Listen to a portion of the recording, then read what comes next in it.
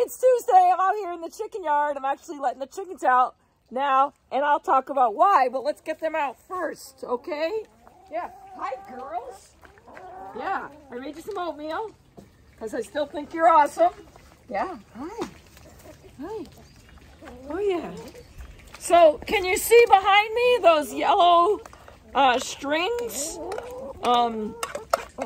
Natalie said that in Florida, over some outdoor eateries, they have, string running back and forth overhead that helps keep the birds out. So I thought, why not? That seemed easier than doing a solid netting. Yeah, so, hang on, let's give them some more food. Here we go. Hi.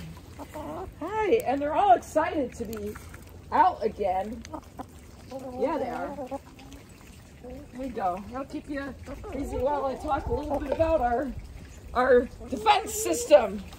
So, armed with my screw gun, I ran some, sorry girls, I put some of these up, and then I put these cool things in, and then I hooked the rope in it, and we went everywhere.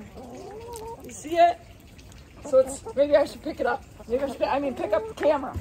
Pick up the camera, and you can see it a little better.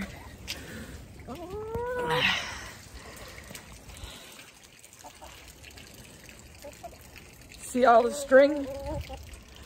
Yeah, going from, all around. So it's kind of like, that movie Entrapment where Catherine Zeta-Jones had to go in, and I would demo it with my body, but I don't have that body up and over. So my hope is that it's a little confusing for the hawks and they don't come in. Which really, is that going to work? They fly through trees. I don't know. At least I feel like I'm doing something. That's what I think. I'm making an attempt.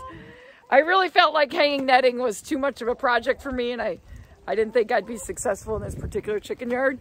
So this is my hope that this deters them somewhat. Today is National Garlic Day and wear your pajamas to work, which I think people do a lot now since COVID hit. The weather, icky, and only in the low 40s. Get outside, do something fun. It's Tuesday. I'm out. Bye-bye.